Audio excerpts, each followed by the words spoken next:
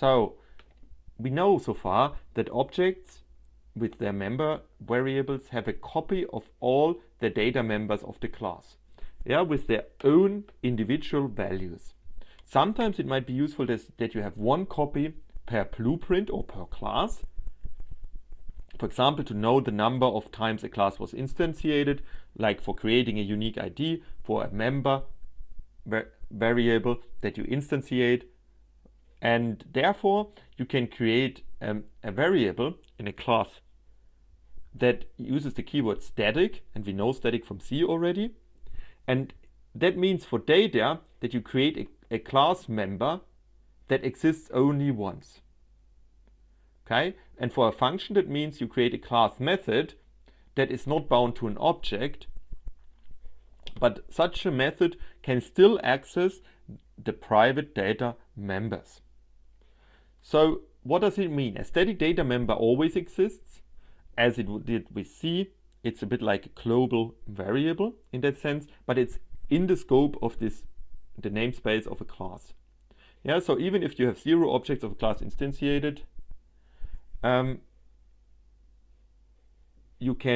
you still have the data values for any static class member.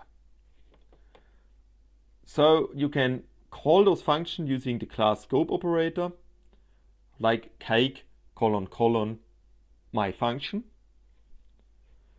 However, those static member functions do not receive this pointer because they are not bound to an instance, right? So they are a class specific function, so to speak.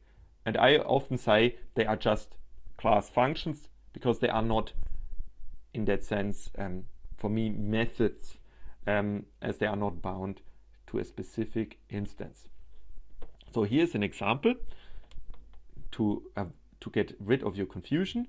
Assume we have as private member an ID for an instance. So we want that each instance of a class is different. Yeah, so ID could be 1, the next instance get ID 2, 3, 4, and so on. But each should have a unique ID. So how do we do that? Well, maybe it's a good idea to keep track of the last ID that we have assigned to an instance. So therefore we create this static variable as ID. So that's really our last ID that we have given.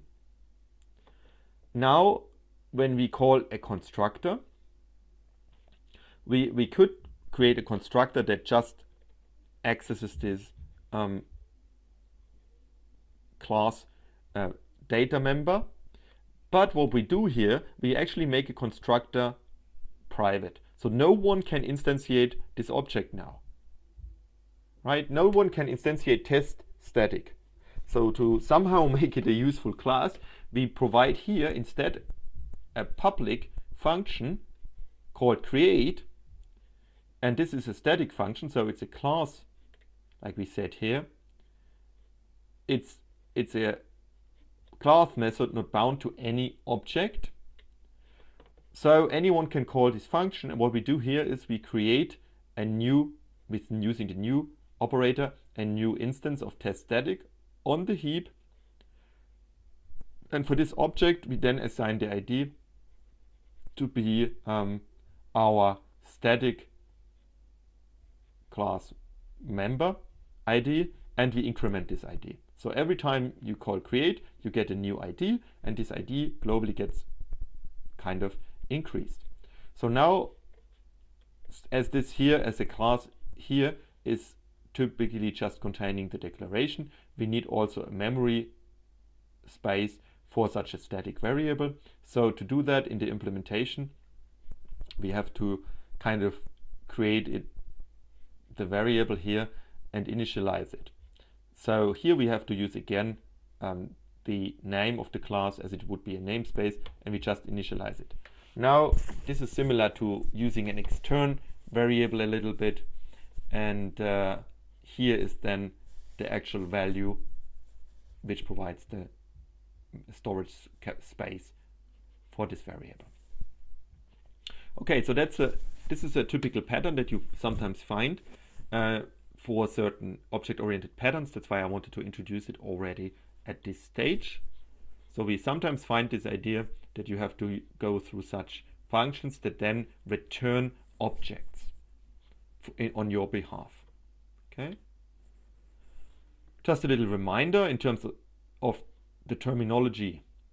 So we talked about scope, and scope is the context within a program that an identifier is valid and can be referenced by name. What is an identifier? Well, it's like a variable or the name of a function and so on that you need to use.